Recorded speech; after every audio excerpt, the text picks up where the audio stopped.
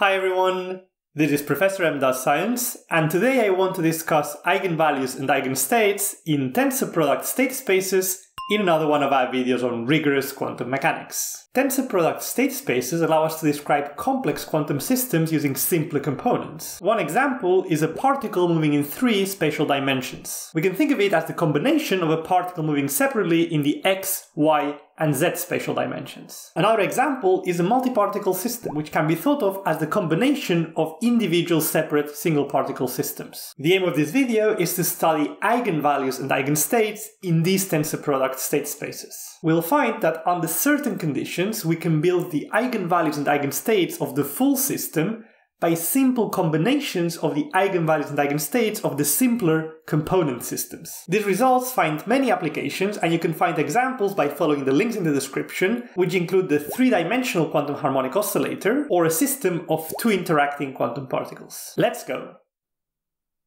Let's consider a state space V1, and in this state space we'll consider an operator A that obeys this eigenvalue equation. As usual, the lambda here are the eigenvalues, and the psi here are the eigenstates. We also consider another state space V2, in which we'll work with an operator B that obeys this other eigenvalue equation, where the mu are the eigenvalues, and the phi are the eigenstates. Starting from these 2 state spaces, we can build the state space V as the tensor product between V1 and V2. We consider an operator C that acts on V, and this will be its eigenvalue equation, where the omega are the eigenvalues and the chi are the eigenstates.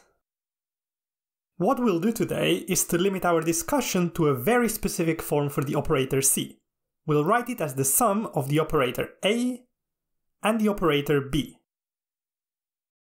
If you've seen our video on tensor product state spaces, then you'll recognize this expression as the extension of the operator A from its original state space V1 to the tensor product state space V, where this sub-index indicates that the operator A comes from V1, and where this here is the identity operator in V2.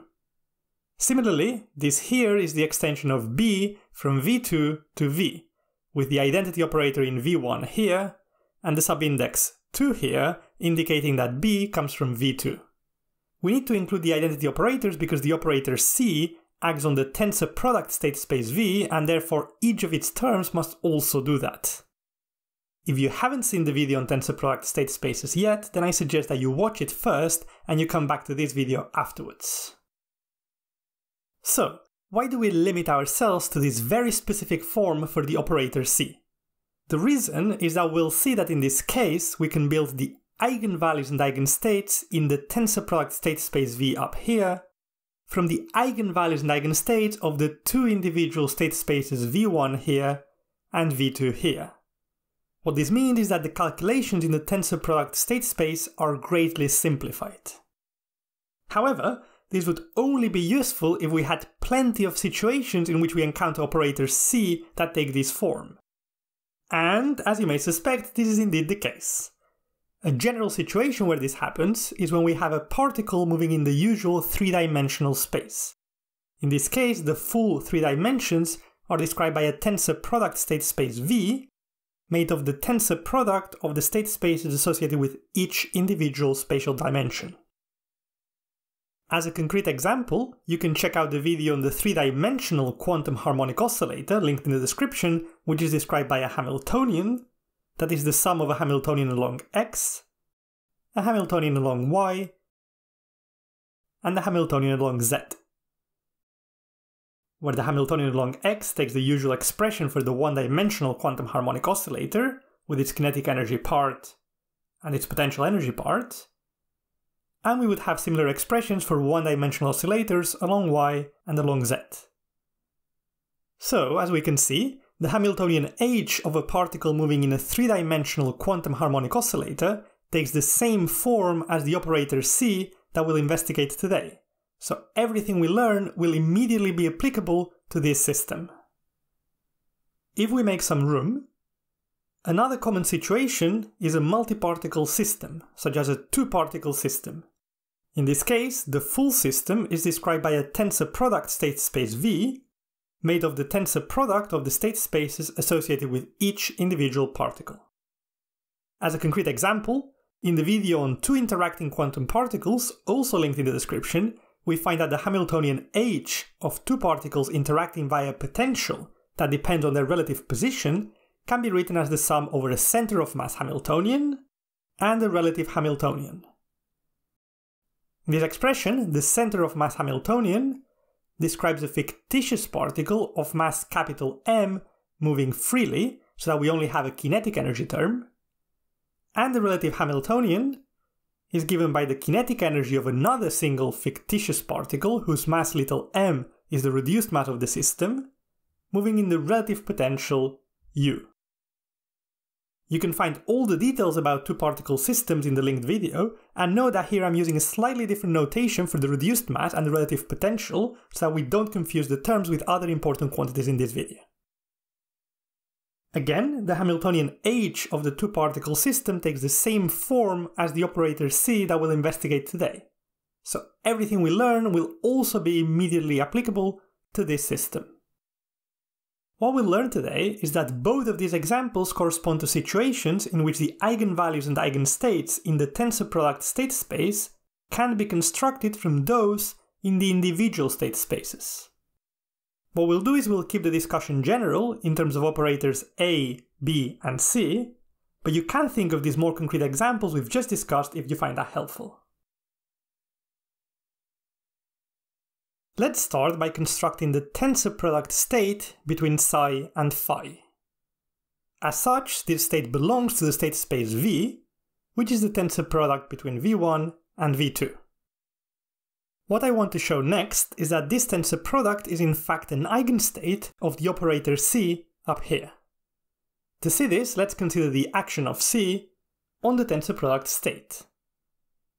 We can expand the operator C in this special form we're considering today, all acting on the tensor product state. What we need now is to remember the action of operators on tensor product states from the video on tensor products. A general tensor product operator P, Q, acting on a general tensor product state alpha, beta, is such that the operator from the first state space only acts on the state from the same state space, and the operator from the second state space only acts on the state from the second state space. Using this result, we can rewrite the action of this first term as the tensor product of this in V1 with this in V2, and then the action of this second term as the tensor product of this in V1 with this in V2. This here is the eigenvalue equation in V1. The identity operator here does not change the state. The same goes for this identity operator here. And this is the eigenvalue equation in V2. Overall, we end up with lambda times the tensor product state plus mu times the tensor product state. Finally, we can rewrite this as lambda plus mu times the tensor product state, which is a common factor. What does this mean? We see that the action of C on this state gives this scalar times the same state. This means that the tensor product state is an eigenstate of C. Looking at the eigenvalue equation of C up here, this means that we can write the eigenstate chi as this tensor product state.